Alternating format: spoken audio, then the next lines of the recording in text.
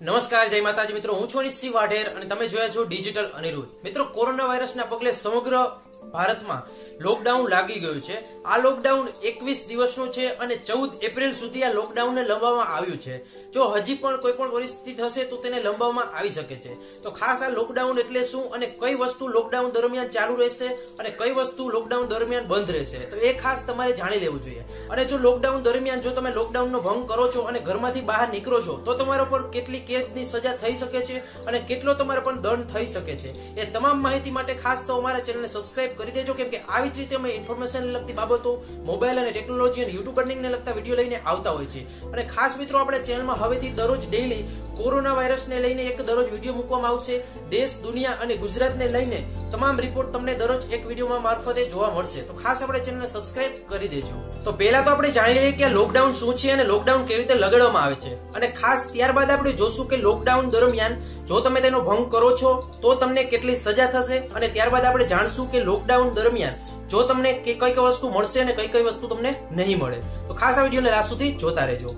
મિત્રો, લોકડાઉન એટલે કે કોઈ પણ રોગ એપિડેમિક એક્ટ 1897 મુજબ જો કોઈ પણ રોગ વૈશ્વિક સ્તરે આખા વિશ્વમાં ફેલાયો હોય તો તેના કારણે એપિડેમિક એક્ટ મુજબ લોકડાઉન લગાડવામાં આવે છે। તો મિત્રો, આ લોકડાઉન દરમિયાન જો તમે આ લોકડાઉનનો ભંગ કરો છો તો કલમ 188 મુજબ તમને 6 મહિનાની સજા અને 1000 રૂપિયાનો દંડ તમને લાગી શકે છે।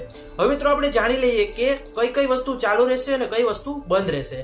ખાસ હજી સુધી તમે અમારા ચેનલમાં નવા હોય તો અમારા ચેનલને સબસ્ક્રાઇબ કરી દેજો। જાણી લઈએ કે કઈ દુકાનો ખુલ્લી રહેશે। હેલ્થ ઇન્ફ્રાસ્ટ્રક્ચર પર પાબંદી નથી। કેમિસ્ટની શોપ, મેડિકલ ઇક્વિપમેન્ટની દુકાન, લેબ, રાશનની દુકાનો ખુલ્લી રહેશે। ડોક્ટરને ત્યાં જવાની પરવાનગી હશે। હોસ્પિટલ, ડિસ્પેન્સરી, ક્લિનિકર, નર્સિંગ હોમ ચાલુ રહેશે। તો આ બધી વસ્તુઓ ખુલ્લી રહેશે। ત્યારબાદ જોઈએ તો કે ક્યાં જવાની પરવાનગી નથી। સાર્વજનિક સ્થાન જેવા કે mall, hospital, gym, spa, sports club બંધ રહેશે। તમામ રેસ્ટોરન્ટ, દુકાનો બંધ રહેશે। શૈક્ષણિક સંસ્થાઓ, ટ્રેનિંગ, રિસર્ચ, કોચિંગ સંસ્થાઓ બંધ રહેશે। ધાર્મિક અને પૂજા સ્થળો બંધ રહેશે। કોઈ પણ ધાર્મિક આયોજનની પરવાનગી નથી। Social, politics, sports, entertainment, academic, culture કાર્યક્રમો પર પરવાનગી નહીં થાય। અંતિમ સંસ્કારની સ્થિતિમાં 20 થી વધારે લોકોને સામેલ થવાની પરવાનગી નહીં હોય। આ ઉપરાંત તમામ પ્રકારના પબ્લિક ટ્રાન્સપોર્ટ બંધ રહેશે। બસ અથવા ટ્રેન સેવાઓ નહીં ચાલે। બેંક, વીમા ઓફિસો, એટીએમ ખુલ્લા રહેશે। પ્રિન્ટ અને ઇલેક્ટ્રોનિક મીડિયા કામ કરતું રહેશે। ટેલિકોમ્યુનિકેશન, ઇન્ટરનેટ સેવાઓ, બ્રોડકાસ્ટિંગ અને કેબલ આઈટી સેવાઓમાં કામ થતું રહેશે, પરંતુ જેટલું થઈ શકે તેટલું વર્ક હોમ ફોર હશે। પછી જોઈએ તો કે શું છે સંપૂર્ણ રીતે બંધ। તમામ ફેક્ટરીઓ, વર્કશોપ, ઓફિસ, ગોડાઉન, અઠવાડિયા ભરાતા માર્કેટિંગ યાર્ડ બંધ રહેશે। કેન્દ્ર, રાજ્ય સરકાર અને કેન્દ્ર શાસિત પ્રદેશોની તમામ ઓફિસો, ઓટોનોમસ, સબઓર્ડિનેટેડ ઓફિસ, પબ્લિક કોર્પોરેશન બંધ રહેશે। કોમર્શિયલ અને પ્રાઇવેટ સંસ્થાઓ બંધ રહેશે।